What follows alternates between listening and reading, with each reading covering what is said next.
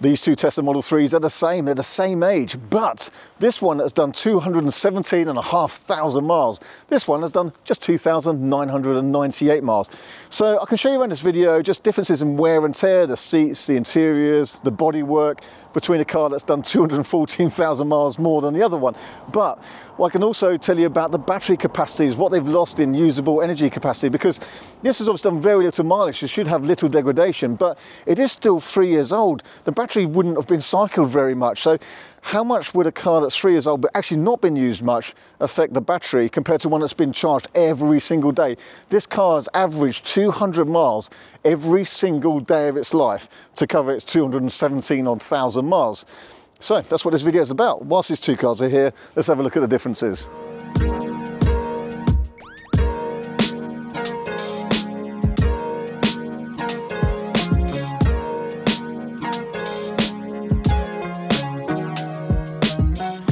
Okay, before it rains, it looks like it's about to, let's have a quick run around of this car with 2,998 miles in it. It really is as new. So from the outside first, in fact, I can't even see a stone chip on it. This car is in really perfect condition. It's mint clean. I can't really give you anything negative about this car. It is literally as brand new.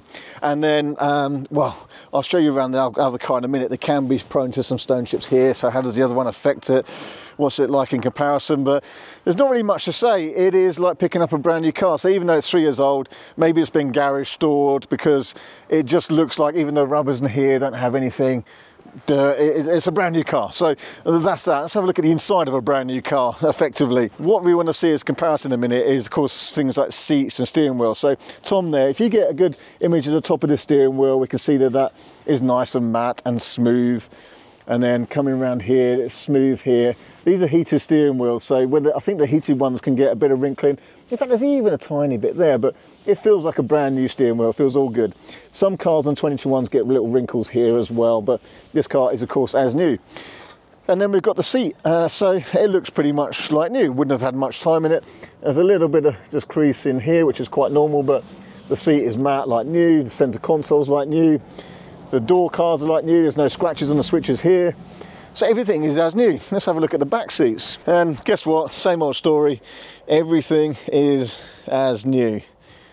So how does that compare now to the much more well-used older car? Now, we call this car Miles. We've done a couple of videos about it before. Let's have a look at the condition. I think actually Miles has done quite well. We've not had it from brand new. There are a few stone chips. There's a little ding there from a stone chip. There's a stone chip there. The bonnet paint actually looks pretty original to me. We can spot pretty well if things have been painted. If it has been painted, it's done well. And there's enough sort of stone chips to know it probably is original paint. The bumper, maybe it's been painted or not. It does have a little littering of stone chips, but it's pretty good. There's not much on them really. Where Model 3s can be prone to get in some stone chipping is just in here.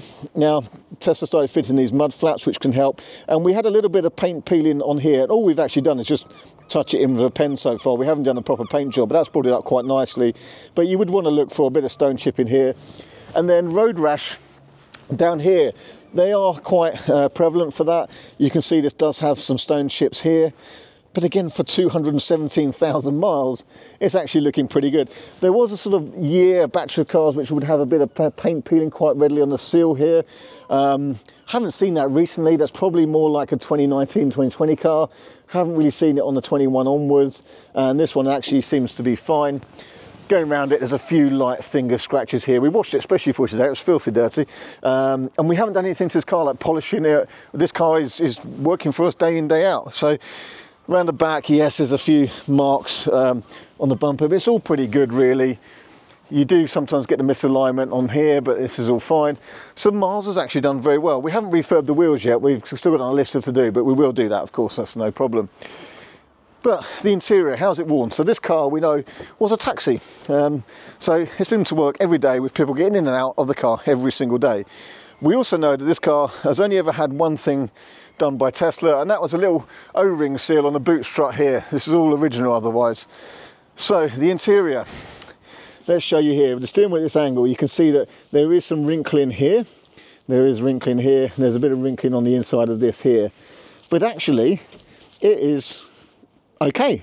It actually doesn't have the very common kind of wrinkles here, which you do get in 2021s. It has a bit of general wrinkling all the way around, but it's still in one bit. The cover's still in one piece. It's actually not even shiny. It's okay. So we'll leave this. The steering wheels are quite easy to replace, but we're just going to leave this as it is.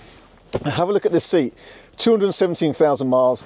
We haven't even cleaned this. We've got a product which I might show you in a minute, which actually takes the kind of grease and dirt off of materials like leather steering wheels and seats. So we might have a go at a bit of that in a minute. But what I want to look at is actually the structure of the seat and the bolsters after 217,000 miles. And you know what? It is fine. When I sit in this seat, I can notice just a slight difference. So as you would expect, as I sit in the seat, it feels just the slightest bit softer than that seat. But unless you went from one right to the other, you wouldn't know. You get in the seat and go, yeah, that feels fine. And actually the bolsters feel fine. It's just a tad softer, but really that is it. Center console, steering panel, everything is actually all fine. This doesn't even have a squeak or rattle when you drive it. It's really, really good. So no complaints on this one at all. Now, as a taxi, how are the back seats though? How are they holding up?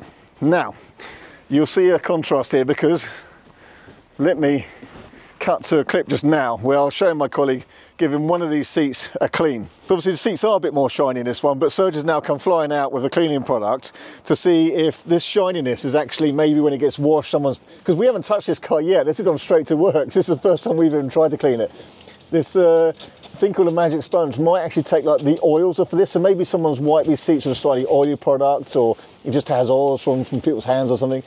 So with a bit of interior clean, the magic sponge, they sometimes take the oily or shiny finish off of it. It actually works really well on steering wheels as well. So actually it does look less shiny than here. So come back to this seat now. That's more shiny, isn't it, than that? Yeah, it's definitely more shiny. It's hard to catch on camera, but it means that the seats have actually, I've just said, well, they're maybe a bit worn, a bit shiny. They're coming up like new. It's all fine. So 217,000 miles as a taxi, people getting out are fine. On the plastic trim down here, so you can see here, as you'd expect, people's feet getting in and out, a few little scratches in the plastic. But this is all hard plastic, and basically it's done its job of protecting the car. There's a few little scratch marks in this bit of material here, again, people getting in and out on belt buckles and things like that, but it's basically okay. This being hard plastic has done literally its job to protect it. It's obviously had carpet mats in, but the carpets underneath are fine. We haven't even vacuumed it yet, if I'm honest. A few scratches on the back here, which obviously the new car doesn't have, but it's really, really good. Same on this side, basically, a repeat of that side. So it's not that much of an interesting video, yeah, is it? Because we're basically saying after 217,000 miles, it's not that much different. To drive, they feel exactly the same performance. They actually return the same efficiency as far as we can tell. We were going to film a head-to-head efficiency test, but you can see this is on different wheels, different tyres, so it wouldn't be a fair comparison. But actually, both seem to be the same and both completely in line. This car is still very efficient. So we did a video recently driving to Cornwall and back in a day, real-world test, real-world use case is what we do with this car. And if you've seen that video, you will see what the efficiency and real-world range of this car is exactly. So they've both been battery tested. This is from the same battery test from Avalou. The capacity on this car, I was intrigued with this because it's come up before that although it hasn't been used much, it is still ultimately 3 years old. So as it's sat around, is that not good for batteries? Well, the Avalou state of health for this car means it's still got 99.5% of its capacity remaining. It's as good as it can be, basically. So not doing much does not seem to be particularly detrimental for these. These are the long range batteries with a 79 kilowatt hour pack, by the way, gross, about 74 usable. So not using it much, seems to be fine. What I wouldn't do with one of these cars is store it at very low state of charge or very high state of charge. This, I would guess, probably has been stored in the mid-range, which is ideal. So it's probably been parked in a garage during the weekdays, maybe somebody commutes by train or something like that. I don't know, it also hasn't done much, but I would suggest it's probably been left plugged in 50%. So it's kept in the mid-range of its charge level, probably. So it still has 99.5% of its state of charge. We're talking about real world range. I mean, I've always said from when they were new really that these cars will tend to do about 300 miles, but actually a car with this, you know, just how new this is, driven sensibly on a nice day, you could probably get 325, 330 miles out of it. Can make it do more, but you're really trying them. But I would typically say at this kind of almost new stage or new stage, about 330 miles is quite possible. Battery degradation tends to happen throughout the first 20,000 miles typically, and so you see a few percent of battery loss, and then they actually tend to remain much steadier. Again, we've done other videos about the pattern of battery degradation, so there is other videos out there on our channel. Just look through, not that long ago, battery degradation graphs. The battery capacity on the 217,000 mile car is 88.5%, pretty good, very, very good. Original pack, of course, motors, everything. So that is 11% less than this car. 11% less of its usable capacity. Now, I was going to say, well, there's the other video we just done, it does show this car can still do 300 miles driven nice and sensibly at a calm day. So roughly speaking, the difference between the two in capable mileage is about 30 miles potentially. It actually doesn't really feel it, you don't really notice a difference, and that's if you're stretching the battery kind of 100% to zero. Of course, this one with another 20,000 miles would have degraded a bit. So then, in reality, for most cars of an average mileage, this has actually lost more like 15 miles of difference. In reality, because most cars at 3 years old would say 30,000 miles would probably be about 93, 94, 95% battery health. Anyway, what I just did why I paused the video, now we're coming back to it, is if you've lost a bit, say you've lost, say, 8 kilowatt hours of energy, but you do 4 miles per kilowatt hour, you've technically lost about 33 miles of range, which ties in exactly with what I was about to say, basically. So potentially, driven 100% to zero, you would have a difference of about 30 miles of range between the two in the same conditions, if they're on the same wheels and that kind of stuff. Nothing you really notice. And charging speeds, by the way, still seem to be very good in this. It has had quite a low amount of DC rapid charging. If it had a high amount, would that be detrimental to battery health? Not really, because the car over there, one we call Clint Beastwood, is our own car that's got a very high amount of DC supercharging. I've got some credits for free charging, so we absolutely supercharge that to death, and it's done lots of supercharging, and that with 120,000 miles has still got 90% of its battery health. There's another video about that, we did that a while ago. So there we have it, the difference between the two. Well, they feel very much the same. They are the same efficiency, same performance. This one doesn't go quite as far, and it's got some stone chips on it, on a wrinkly steering wheel. And that's about it. So that's the conclusion of the video. But what I was keen to try is to see, we'll leave that in because you'll all laugh.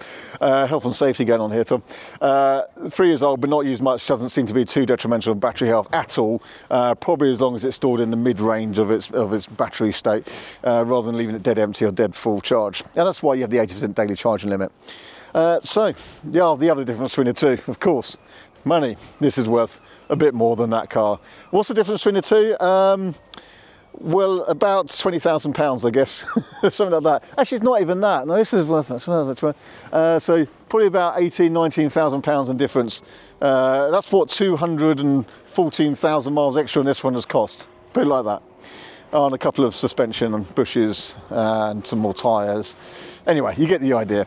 So I hope that's been an interesting little video. We just happen to have these two cars here of the same age, but with very different mileages. So we thought we'd put that together. Thank you for watching. We'll see you on the next video very soon.